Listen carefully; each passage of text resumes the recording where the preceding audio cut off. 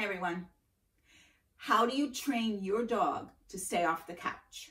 You can see Nikki's laying here on a mat. Now, if you want your dog on the couch, great, let them come up, let them cuddle. Or maybe you want them to come up only when you give them permission. We're going to talk about that in a minute. Or maybe you want them to lay on one specific couch or ottoman or chair. We can do that. Or maybe you don't want them on the furniture at all. That's okay. Teaching your dog to lay on a mat is the best way to teach your dog to stay off the furniture. Teaching your dog to lay on a mat, go to a mat, is an easy exercise. And I'll put the link in the description and also at the end of this where you can watch a video on how to teach your dog to go to his mat. Nikki's already laying on her mat because she knows this is a great place to be. When you first start out, take some of your dog's dog food, sit there, and you have to be close by. You put the mat right down close to where you're sitting and drop down a piece of dog food. Now in the beginning, you're going to have to do it quite frequently. When you're first starting the training, you put down 5 or 10 pieces one at a time.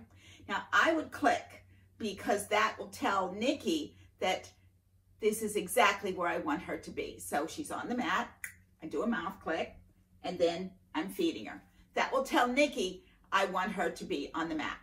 After putting down about 10 pieces, then you're going to toss one piece of dog food or a treat off the mat and encourage your dog to go get it. So after about 10 pieces of your dog eating their dog food or treats on the mat, toss one off and tell your dog, Nikki, take it, good girl, as she goes to get the treat, not too far away, and then you say, go to your mat, and you're going to put another one down on the mat.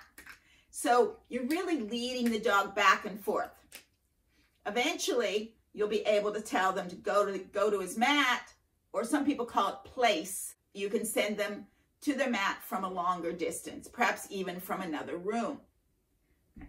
So I'm going to give her a couple more. Now, Nikki likes her mat, and she'll lay on it for quite a long time, waiting for me to give her one piece. So I'm going to click.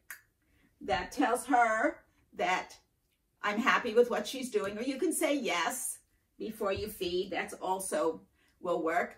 Help your dog to know that you are happy with them being on their mat. Now, the longer they stay on the mat, of course, and you reward them, the better place it is and the less they're going to be on your furniture. After about 5 times of rewarding your dog, then take a piece and tell your dog, take it. And as soon as they've picked up the treat, it's go to your mat. Your dog in the beginning will come back and stand on the mat. Then they'll sit, then they'll lie down. And you can watch TV or work on your laptop or on your phone and just do this exercise for a few minutes. When you finish practicing the exercise, then pick up the mat, put it away so your dog doesn't run over to it and sit on the mat expecting you to reward them. So that's for the dog that you don't ever want on your furniture. You put the mat down and you work with them. If you have a dog who, it's okay for your dog to come up with you when you give them permission. What I do is I put down a blanket. This is a special blanket.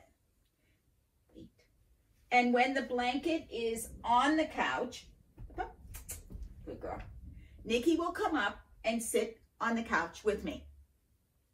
She knows that when the blanket is on the couch, she has my permission to come up and sit with me. There you go. She went back to her mat because she didn't get treats up here. She might get cuddles, but she gets treats on her mat. So